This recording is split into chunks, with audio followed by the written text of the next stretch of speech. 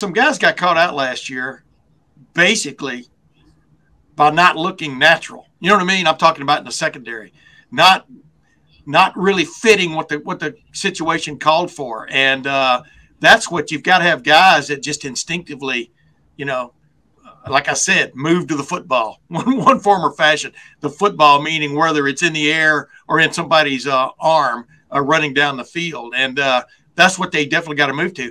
And I really do believe, and I've said this all along, as you know, since it was revealed, Ryan Day, after Kirk Herbstreit said what he said, then I texted him.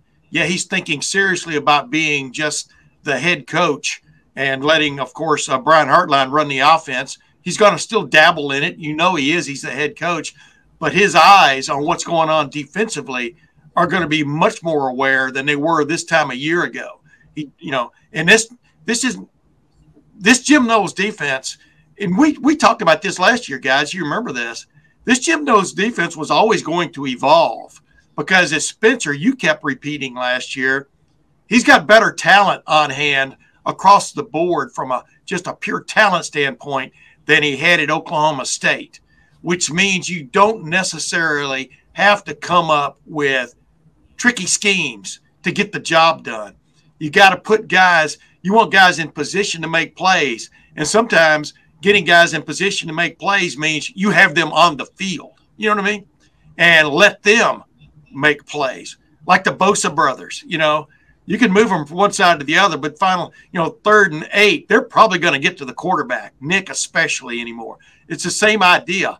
Let these guys do what they do best. And I think Ryan Day having more attention spent on the defense, it's not that he's taking over the defense, but the best players you think are going to play, are the guys that offer you that electricity that you need and at certain positions. And I think that's going to pay dividends for this team. I really do. We'll see. When we're talking in November about Ryan Day being a head coach, as I call it, a megaphone carrying head coach. I'm sure he won't have a megaphone. A tower climbing head coach. I'm sure he won't climb the tower, but he'll be out there roaming the field. I think this is where it's going to pay dividends, because sometimes when you got a guy as talented as Jim Knowles, and Jim Knowles has said, hey, this year it's kind of like I'm paraphrasing here. It's kind of like last year was all about installation. This year is about take no prisoners, meaning, hey, if a guy isn't getting the job done, we move on to something else. Last year was more about the rudiments of the scheme. This year is going to be more about getting after people in whatever form or fashion that dictates. And having Ryan Day out there to help him in that regard, meaning suggestions, not mandates, but suggestions, I think will pay huge dividends for this team. Tim, I've been driving I'm going to use a paraphrase like you do, an analogy like you do, Tim, because I've learned so much from you. Yeah. I've homeschool, ladies and gentlemen. I've been driving a 2013 Chevy Cruze for a long time. And if I were to get into an Indy car right now, as you like to always talk about, I think it'd take me a while to adjust to it and know that I probably don't have to hit the gas as hard. I don't have to do a lot of things that I do in my Chevy Cruze. Wait a minute, let me interrupt you. Your analogy is a little bit off. Oklahoma State was good, but it was more like an Indy Lights car compared to an Indy car. Go ahead now. No, I'm gonna keep mine out. This is my analogy. All right. Yeah, it sounds better. So, Jim Knowles had to do a lot of things to get that Oklahoma State defense up to speed. Yep. But when you're running with an IndyCar engine, you don't have to do as many things to get the same results as you do in the smaller car. So, like at Oklahoma State, he had to do all those things. Yep. He had to worry about which 3-star guy or which 4-star guy fits in the system the best. Yep. Now he can say, hey, Sonny Styles, you're one of the 11 best guys. Go play football. And it does get a little easier, I have to imagine, as and I'm not going to hold us up on this because we're running kind of long on the show. But yeah, but Spence, I want to ask you this. Spence, let me interrupt. I mean, I know I get in trouble for interrupting, but the bottom line is, do you think he leaned a little bit too heavily on the talent, meaning some of the things the secondary, the secondary, I don't think played up to the level that we're talking about, last year from a talent standpoint. I mean, I think he got bit a little bit by leaning a little bit too much sometimes on the 4- and 5-star athlete. What do you think about that? Well, I'm going to throw it to Andy, but I'm going to say plain and simple, Tim. I think he leaned too much on who fit where. He's trying to figure out, okay, you fit this adjuster role, you fit this nickel role. Instead of getting the 11 best on the field, hey, you fit this defensive tackle role for this exact formation. No, Teron Vincent and Ty Hamilton were your two best defensive tackles. They should be on the field. JT Tuimoloau, I don't care if he's, how many snaps he's played. He needs to be out there ahead of Javonte Jean-Baptiste. And that's nothing against those other guys.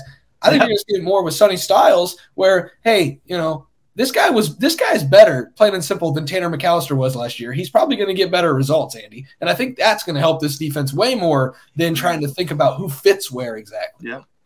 Yeah, I think he's starting to learn that too. Even with the defensive front, he mentioned, I want to have the Jack as part of the long-term vision, but also Ohio State is known for its great defensive front. We have a great defensive front, and we can't just get away from that.